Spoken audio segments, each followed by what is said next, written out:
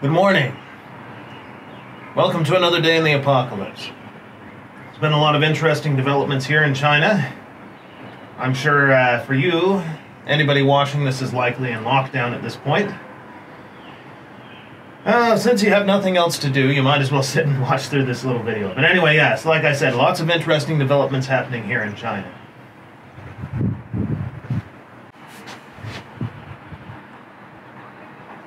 And don't worry, I'm not going to be in the apartment all day. I'm no longer quarantined.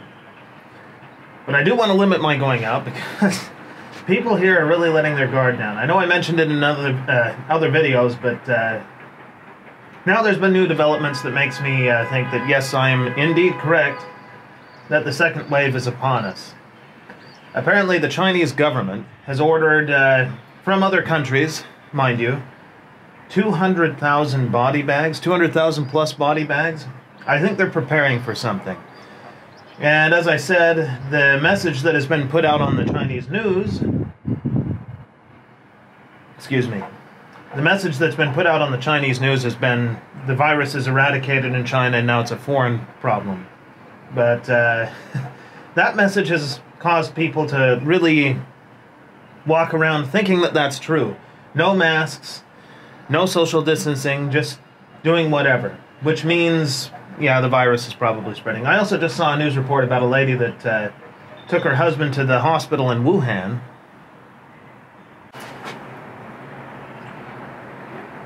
So she took her husband to the hospital in Wuhan because he has a brain tumor, and they have good doctors, I guess, to do surgery on that sort of thing. This is probably old news for you guys. Even news in China, especially news in China, is delayed getting out. So, went to the hospital in Wuhan, and wouldn't you know it, suddenly her husband is positive for the virus after one night in Wuhan. And they're opening Wuhan back up, supposedly. They've been saying that for weeks, by the way. They keep saying they're going to open up Wuhan, it's going to be opened up, no new cases, and then they don't open it up. But apparently some of it is opened up, but don't even think of going there. If you happen to be in China, don't think, oh, I'm going to make the trip to Wuhan to see the epicenter of this whole disaster. Don't do that. That's probably a really bad idea. But to be honest, I think the virus is everywhere. We talked about the test kits that were contaminated in another video with trace amounts of the virus. That means that there are probably workers handling the stuff that had the virus. And asymptomatic or not, I'm guessing that for most people, they don't really have symptoms. They don't end up gasping for air, but a large enough portion of people that get the virus do end up with those symptoms, so that's why it's so important. So this isn't a different virus, it's the same virus. And it's being spread everywhere. So, like I said, they're preparing though. They've got 200,000 body bags that they ordered. It's a nightmare, I tell you. Just a nightmare.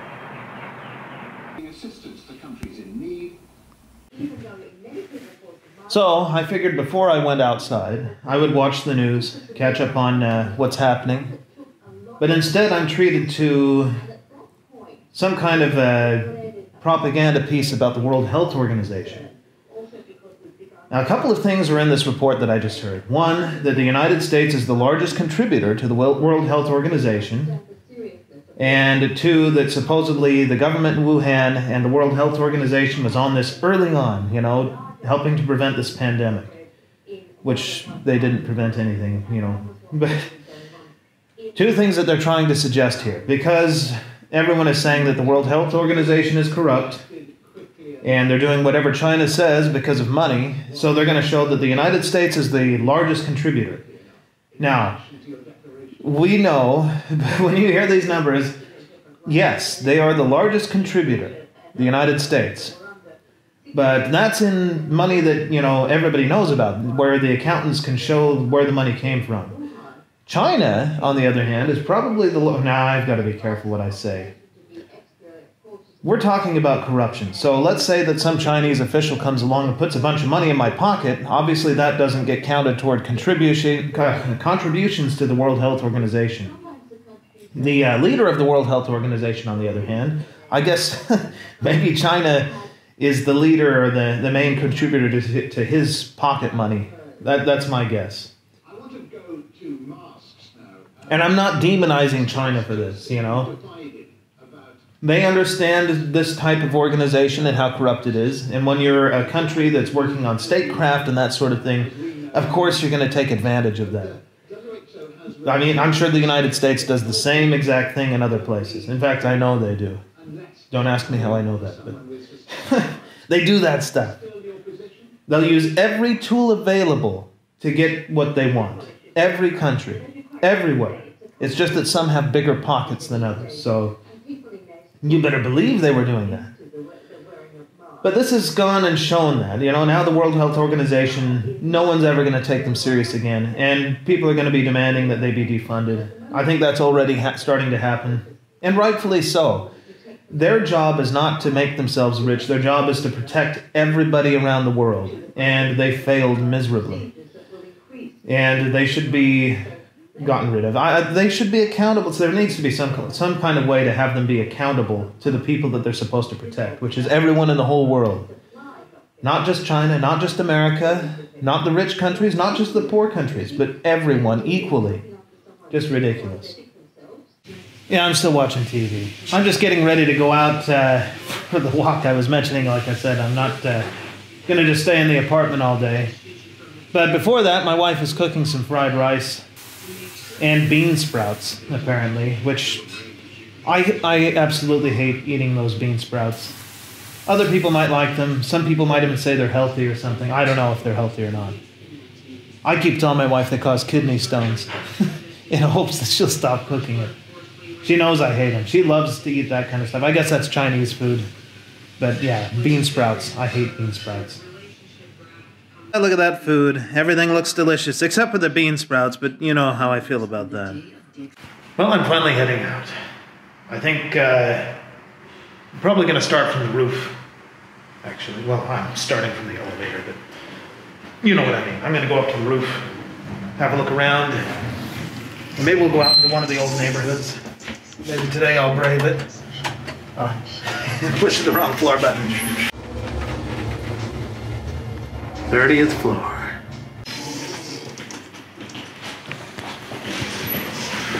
But we're not all the way up. We're going to go up the stairs first. Hopefully there's no old ladies up here hanging up their clothes. Here we are, up on the roof. Same view as from the balcony. It's only 3 floors up. But, well, I can get you guys another view. Hang on a second here.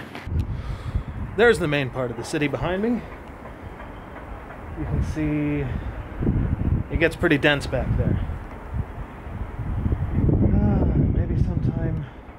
Boy, it looks pretty dead. I don't see a lot of traffic on the road. Well, that's kind of the way it is these days. Either way, time to head back down to the street and to go see something different than just the apartment building. Now, I know it looks like I'm in a park. Somebody mentioned some skylights. They do have parks with shopping malls underneath, and there's actually one here in this city. One that I know of. There's probably more than one. But this is actually just the place where I live. It's set up like a park out here. I mean, they've got playgrounds and stuff for kids to play in. There's some fields, and you can see it's well landscaped. But actually, well, it's I guess you could call it a park. A private park for the people that live here. Well, I made it out to the street. No longer in the enclosed grounds of the apartment, or whatever you want to call it. They're not, I guess they're technically not apartments. Condos? What would you call it? Here they just call it a house. That's a Chinese house. Yeah, it won't take me too long to get up here. Just gotta wait for the light to change. Here we go. Oh my goodness. I really am afraid there's gonna be a mess. I should, hopefully not. Hopefully, maybe everybody got infected by it at some point with a mild version, and maybe there isn't much to worry about from a second wave. I'm gonna hope for that, because I'm certainly not going to put much stock in what people are doing to prevent the thing from spreading, because they're not doing anything to prevent it from spreading now. They're all too busy being afraid of foreigners to think that it's being spread locally. Well, here's something interesting. When I left and we got locked down, this place was nothing but a mud pit. It was literally a hole in the ground with a bunch of mud and water. And now, well, now it looks like this. Simply amazing how quickly they can make a park. It's really amazing. I'm getting off the busy road, going down into the alleyways of some old neighborhoods. I've always enjoyed walking through these places. Certainly glad it's not so busy right now. This is sort of a mix of old and a little bit newer. Chinese neighborhoods. It used to be that was always full of this sort of thing in the cities. Neighborhoods like this, but they're becoming fewer and fewer. They tear them down to make way for places like where I'm living. Large apartment blocks, giant towers, and little parks down beneath. Kind of sad in a way, because they all look so generic. This is so much more interesting to walk around in. It's amazing. Still see so many people without masks.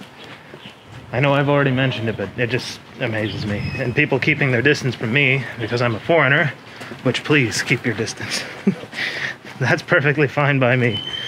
I don't need to be put in danger because some people think that the virus has been eradicated from China, when I'm pretty sure that that's just complete fantasy. We'll put it that way. I'm passing a lot of schools along here. They're eerily quiet. Nothing has opened back up yet. In fact, there are a lot of foreigners here that have been working as teachers in universities, public schools, kindergartens, that sort of thing.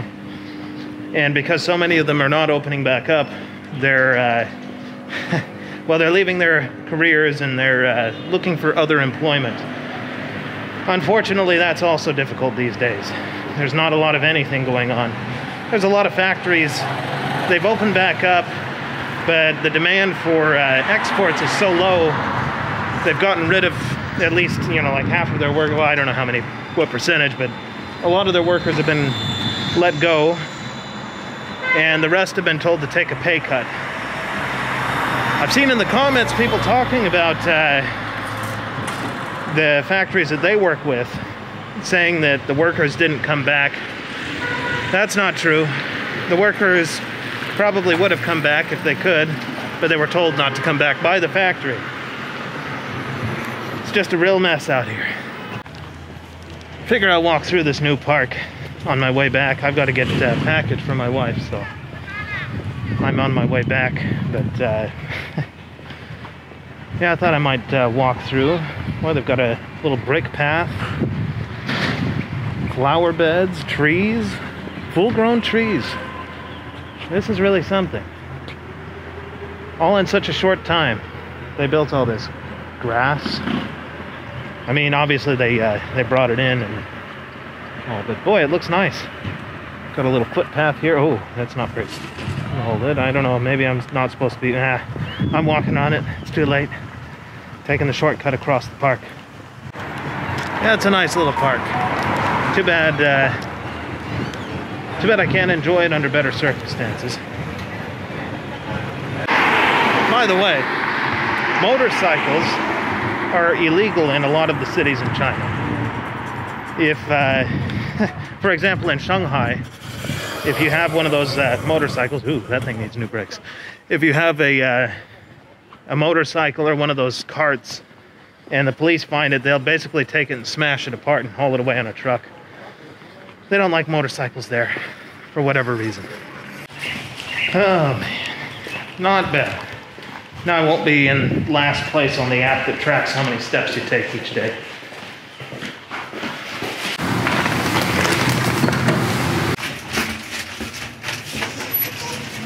But I do think I've probably got enough for this video. I don't want it to be too long or too big of a file, otherwise I'll never get it uploaded. So, I guess with that, I will see you guys in the next one.